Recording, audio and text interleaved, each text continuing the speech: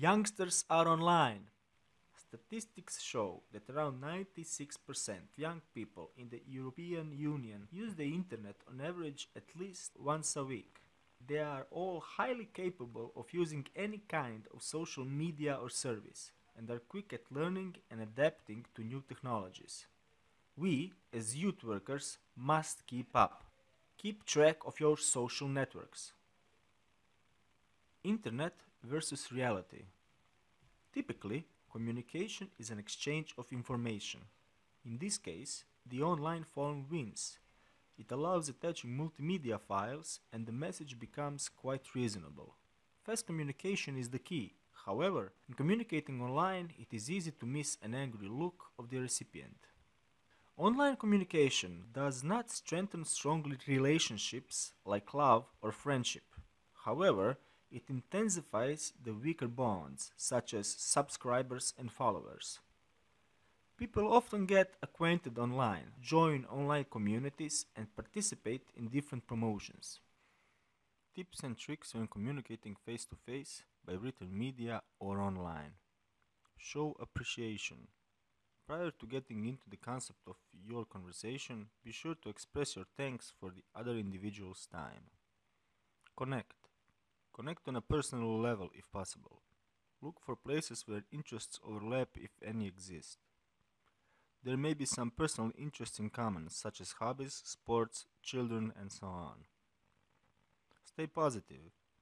Maintaining a positive attitude is crucial to productive communications.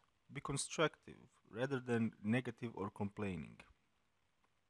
Watch your tone. While it's sometimes necessary to be assertive in order to make your point, don't be aggressive. There is a fine line between the two. Try not to cross it. Focus on the result. It's important to figure out what result you are after before you start the communication. Knowing your objective helps you to direct the conversation and to remain on point. Request and give feedback. Confirm that you have a mutual understanding of what's being communicated. Follow up. Be clear about what actions will be taken and establish accountability. Confirm deadlines, responsibility, and expectations. Vocabulary. The speech clearly and effectively expresses ideas. It is commonly suggested to always use precise language and consistent use of syntax and discourse appropriate to the audience and purpose. However, in non-formal environments, it is often not this way, and the audience loves it. When assessing your group, be sure to decide also if the youngest are going to react better if you use precise language or maybe incorporate slang in your sessions. Mix online and offline environment. Online social networking tools can be used to complement existing youth work activities, as core tools for youth workers and to explore new models of youth work. Online social networking tools present a range of opportunities to promote youth services to young people. You can use online environment to inform new potential users about your services. You can use it to reach youngsters. You can use it to inform, to remind about assignment or responsibility. Tips for better face-to-face communication. Listen.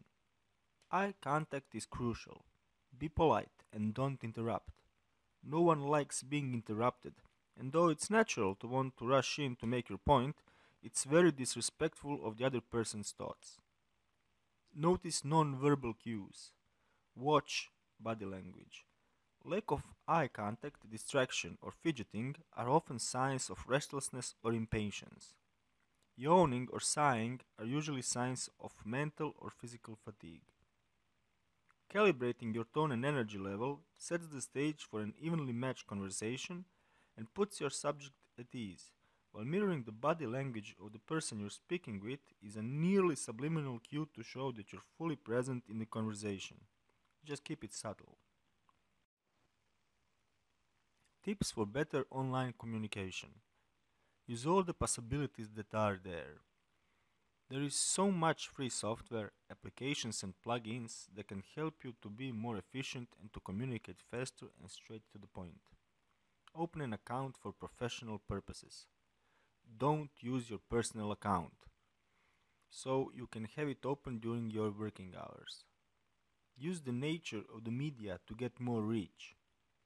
Depending on the channel you choose for communication, don't forget whatever media that can intensify the reach of your announcement. Smileys, emoticons, emojis.